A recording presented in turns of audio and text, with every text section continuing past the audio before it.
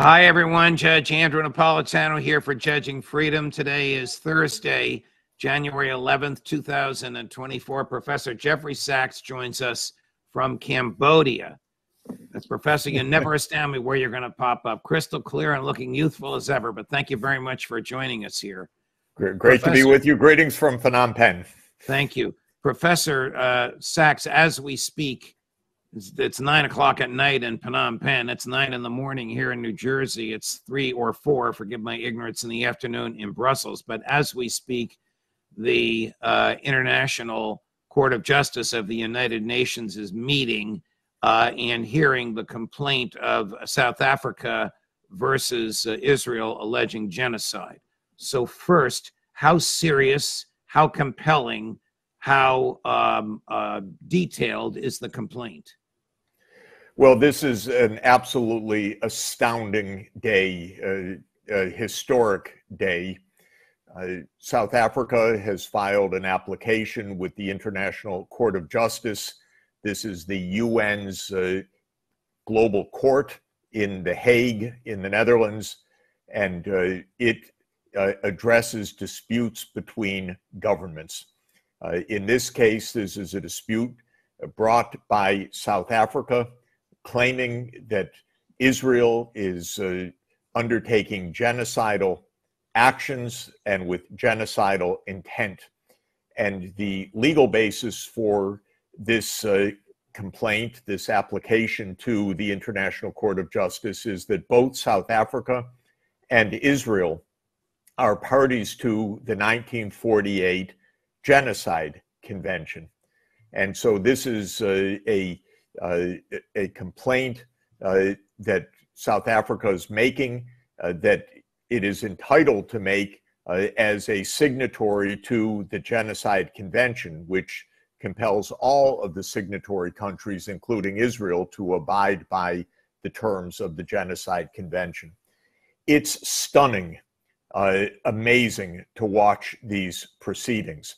South Africa filed an extremely detailed application, 84 pages, describing both the intentionality of Israel in destroying Gaza, in making Gaza uninhabitable, and the actions of Israel in bombing core infrastructure, in blocking the inflows of water, food, medicine, fuel, that are basic necessities of life.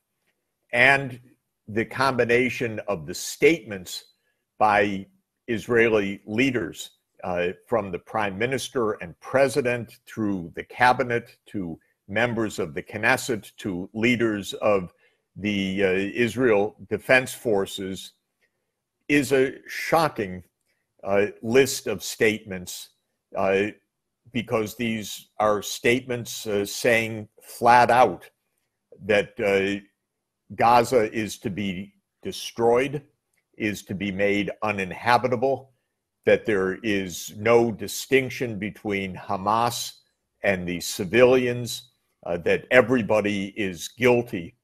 And no doubt these Israeli leaders would like to walk back what they said, because what they said was flat out, unbelievably ugly and destructive. And I think South Africa makes a compelling case, expressive of genocidal intent. So to watch this in a body of law rather than in the spin of, say, a White House briefing or somebody just brushing this aside, as John Kirby did when he said, well, this is a bunch of nonsense. The United States, rejects all of this as nonsense, or the president of Israel saying this is a blood libel. But to hear it spelled out methodically, hour after hour in precise judicial proceedings, is, I think, a historic day, because Israel is being examined closely for what it has said and what it is doing. And this is, to my mind, the highest responsibility and application of the concept of international law. So I think it's a very big day. The law is very clear, and so our listeners know why you dwelt extensively on intent, and why the document itself quotes at length statements from Prime Minister Netanyahu and from many, many people in the Israeli government who pull the levers of power, and the things they said were utterly repellent. You seem to have paused for a second trying to find an adjective horrific enough to describe what they said, but things like burn them alive, bury them alive, they're subhuman. How do you characterize that? What kind of a mind can justify that kind of slaughter of innocents? But to my point, the law requires that the applicant here, South Africa, show not only that genocide took place, but that it wasn't an accident, that it was intentional. And when you can use, I can tell you this from my prior life on the bench, when you can use the words of your adversary to prove your case, that is the most compelling way to prove your case. Let's watch just a minute or so of the initial opening argument this morning. You may have seen this already, Professor Sachs. This is cut 13, Jeff, the opening statement. The violence and the destruction in Palestine and Israel did not begin on the 7th of October 2023. The Palestinians have experienced systematic oppression and violence for the last 76 years. On 6 October 2023, and every day since October the 7th, 2023. In the Gaza Strip, at least since 2004, Israel continues to exercise control over the airspace, territorial waters, land crossing, water, electricity, and civilian infrastructure, as well as over key government functions. No armed attack on a state territory, no matter how serious, even an attack involving atrocity crimes, can provide any justification for or defense to breaches to the convention, whether as a matter of law or morality. Israel's response to the 7th of October 2023 attack has crossed this line. Last clip, just for those unfamiliar with this kind of a court proceeding, the very end of the clip, you saw all 15 judges, 2 judges added to the panel, one from Israel, one from South Africa. The other 13 are permanent. It's interesting. I thought of you, Professor Sachs, when I saw the name of the person was added, and I saw the last name Barak, and I thought, oh my God, this is the former prime minister and former general, but it's not. It's the former chief justice of the Israeli Supreme Court, a opponent of Prime Minister Netanyahu, whom the Israeli government designated. He's 87 years old, but he's the grand old man, if you will, of Israel law and judiciary, universally respected, and they designated him. I want you to see one more argument before you weigh in, and this is the argument of another lawyer for South Africa who shows a video, and I want you to be able to assess the significance of the video that he shows. Chris? On 7 December 2023, Israeli soldiers proved that they understood the Prime Minister's message to remember what the Amalek has done to you as genocider. They were recorded by journalists dancing and singing. We know our motto, there are no uninvolved, that they obey one commandment, to wipe off the seed of Amalek. The Prime Minister's invocation of Amalek is being used by soldiers to justify the killing of civilians, including children. These are the soldiers repeating the inciting words of their Prime Minister.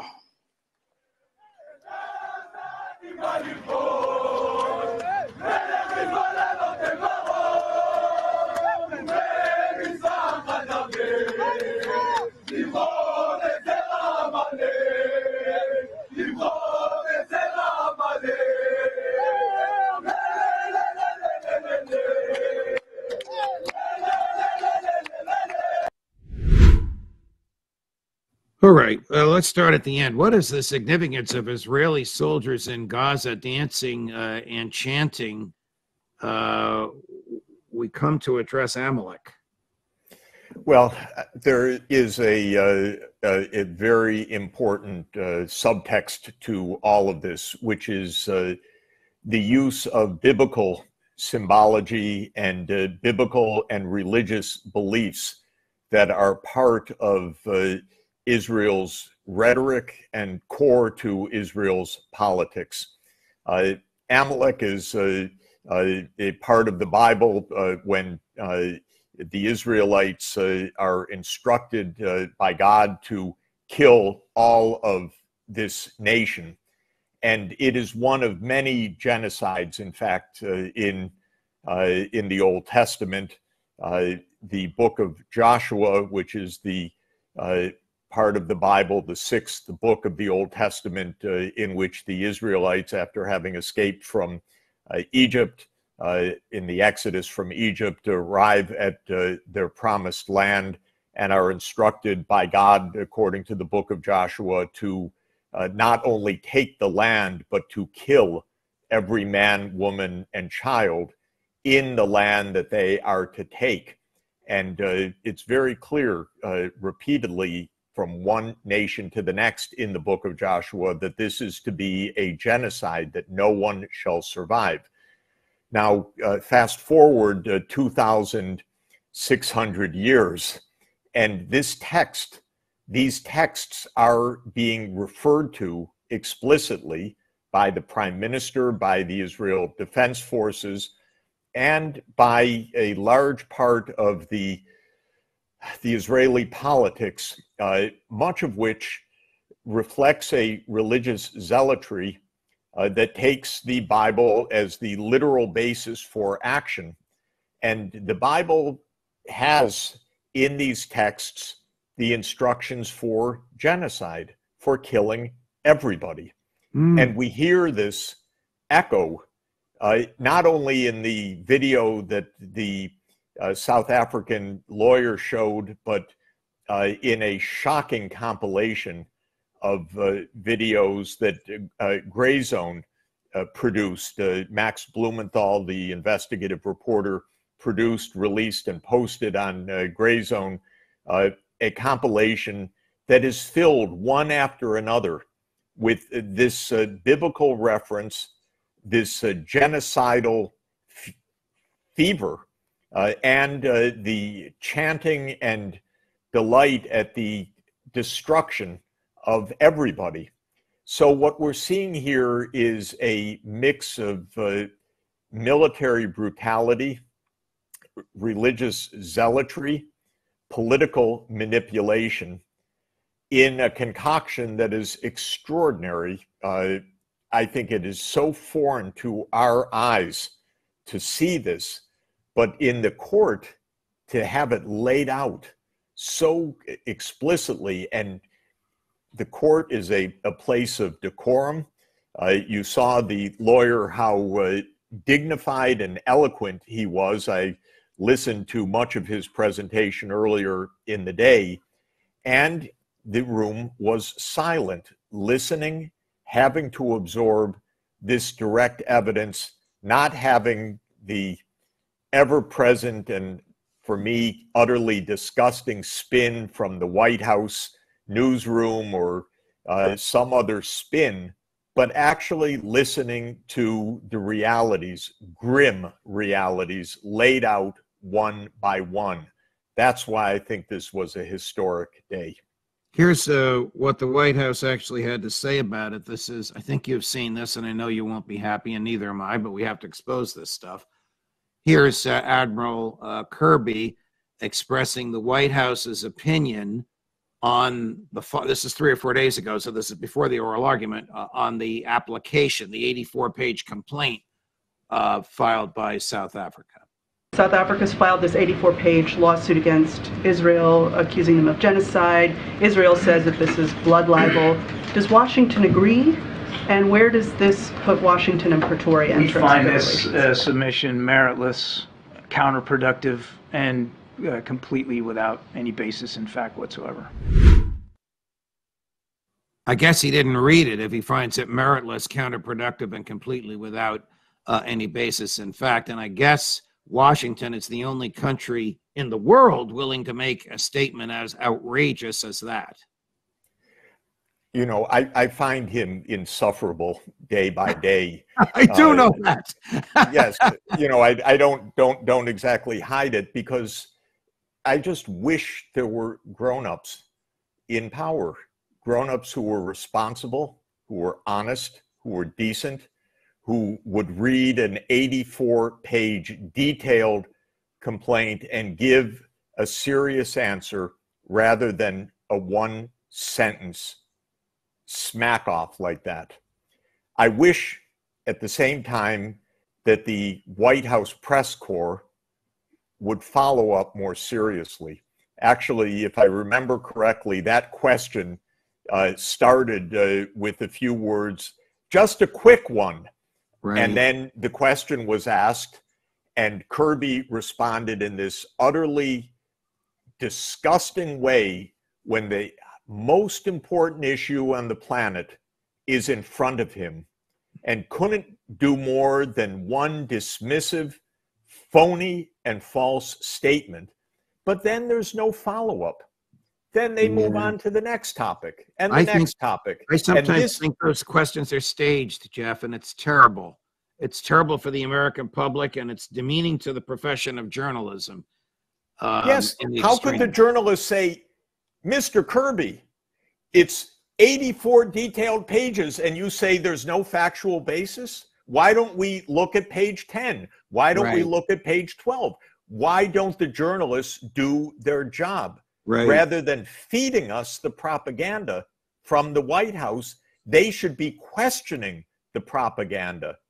That's why I was grateful for today's court proceedings, because there were hours to put forward the evidence. There is a detailed legal complaint. There are dozens of countries that have supported this, but the US government is all spin, all propaganda, and all attempt at narrative control.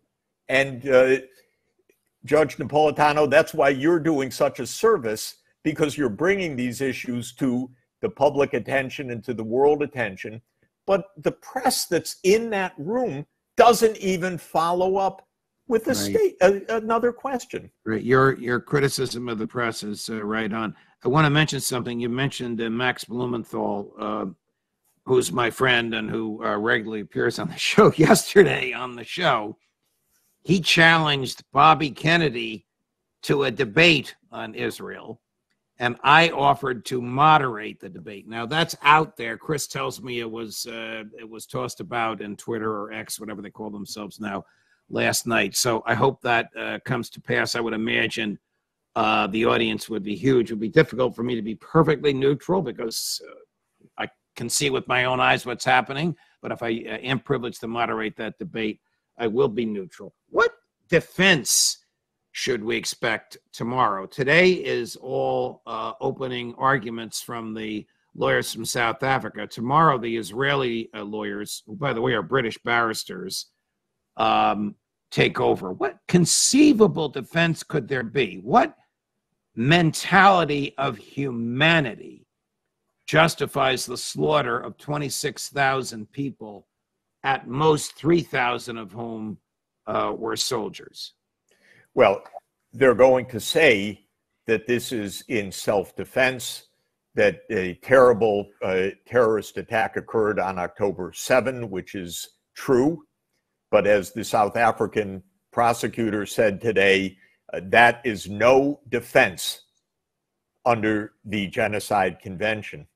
They're going to say that these statements are aimed at Hamas, their military enemy, not at the civilian population. That is plainly false, because the statements are explicit about all of the population.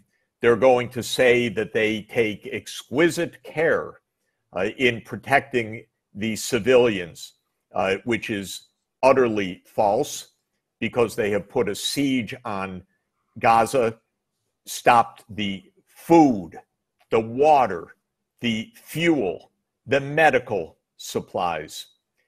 They are going to say that they are careful in their targeting of Hamas, which is plainly false, because 70% of those killed are women and children, and many of the men killed are absolutely not Hamas soldiers. So Israel is going to have a defense of self-defense, but they're going to deny what is plainly in front of the world's eyes, which are genocidal statements that are pervasive and rampant, and actions against the entire civilian population, not at all targeted, at a massive loss of life that is overwhelmingly civilian, and the displacement of 2 million people, where Hamas has perhaps 30,000 fighters. So Israel is going to make a defense of self-defense that is itself not defensible, because the plain facts are contrary to what Israel has been saying every day since this invasion into Gaza began. Do you have a finger on the pulse of how American Jews view the genocide? I mean, I understand Joe Biden is caught in a vice. He's caught between the donor class, the AIPAC folks, and younger people that are traditionally Democrats, but who are horrified by the genocide. So question one is, should the United States be a co-defendant? And then if we come back to the U.S., you know, you live and work at Columbia University, large Jewish American population in Manhattan. You have a finger on the pulse about how they feel. Answer either question in which either order you wish, any order you wish. Well, I think it's quite clear from the opinion surveys that the broad American public is aghast at what's happening, because they're watching, like all of us, day by day, a slaughter of civilians.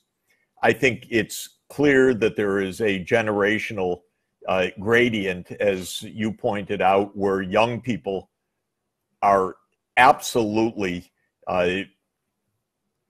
defending the Gazan civilian population, whereas older people are tending more towards backing Israel, because that is the way that it has been for decades. But even so, even among older respondents to the opinion surveys, there is a tremendous, tremendous unease.